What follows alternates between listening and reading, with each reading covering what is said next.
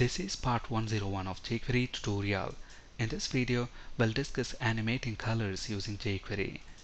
With the basic jQuery functionality, animate method cannot animate non-numeric style properties like color, background color, border color, etc. jQuery-UI adds support for animating colors and class transitions. Let's understand this with an example. On the page right here, we've got a div element with an ID. We have also set the style attribute.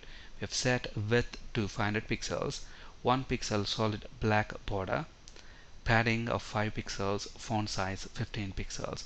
We've got some text inside this div element, and then a break element and a button element. So if we view this HTML in the browser, this is how it looks like at the moment. So when we click this animate button, we want to apply some styles to this div element and animate them using the jQuery animate function. We want to try and animate both numeric and non-numeric style properties. So back in Visual Studio, within our jQuery ready function, I'm going to create a variable. Let's call this toggleColor, and I'm going to initialize this to false. And then when we click this button, that's when we want those animations to happen. So let's hook up a click event handler to this button. The ID of the button is btn animate. So let's use the jQuery ID selector, find the button element, and associate a click event handler. So inside this click event handler, what I'm going to do is create another variable, and I'm going to call this div element. And let's find the div element using its ID. The ID of the div element is myDiv. And I'm going to check the value of this variable. So it's a Boolean variable. So it contains basically true or false. If it is true, then what we want to do is find the div element and animate it using the jQuery animate function. So the first parameter that I'm going to pass to this function is a JavaScript object, which is going to contain the style properties that we want to animate. So what are the properties that we want to animate? We want to animate, let's say, font size. So we want to change the font size to 15 pixels. That is a numeric style property. And similarly, I also want to change border width property. Again, border width is a numeric property. I want to change it to 1 pixel. And I also want to change background color. And let's change background color to red. This is a non-numeric property. This is a color property. And we also want to change color, the foreground color, to white. And finally, let's also change border color, and we want to change border color to green. Okay, so if toggle color, if that is true, then we want to do that. Else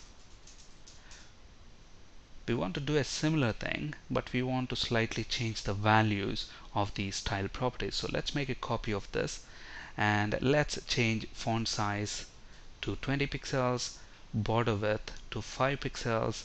Let's change the background color to green, font color to white, and border color to red. Okay, so if it is true, if toggle color variable is true, do this. If it is false, do this. Okay, all this is happening inside the click event handler. And what I'm going to do is, when I click the button once, the first time, this toggle color variable is going to be false. So it comes here, it checks this condition, so this variable is false, so it's going to come to the else part, apply these styles, animate them, and then what I want to do is change the value of this variable to opposite of what it is currently. So inside that click event handler, I'm going to say toggle color equals not of toggle color. So what is this going to do? If the variable value at the moment is true, it's going to apply not, so it's going to make it false. If it is false, it will change it to true. Alright, so with all these changes, let's reload our page and look at what's going to happen when we click this animate button. So look at that, it has animated all the numeric style properties, right? Font size is changed, border width is also changed, But look at the non-numeric style properties, that is the color properties.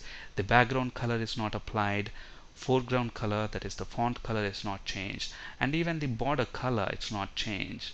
Okay, that's basically because if you look at our jQuery code right here, so here we have the jQuery code, and the script file that we have referenced is just the basic jQuery file. We didn't reference the jQuery-ui file. So jQuery-ui adds support for color, animations, and class transitions.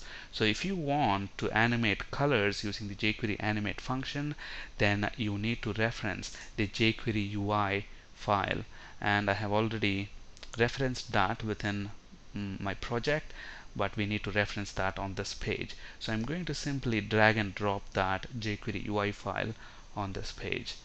So now let's go ahead and save the changes, reload this page, and look at this. When we click the animate button, now the colors are also applied. The background color is changed to green, font color is changed to white, border color is changed to red. If I click the button again, look at that, background color, fore color, and border color, all the colors are changed.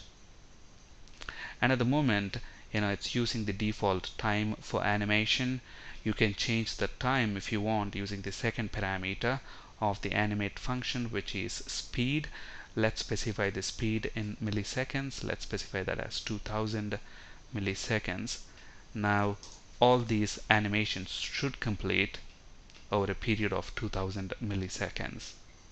Look at that, it takes like 2 seconds to complete those animations. So here is the example that we just discussed.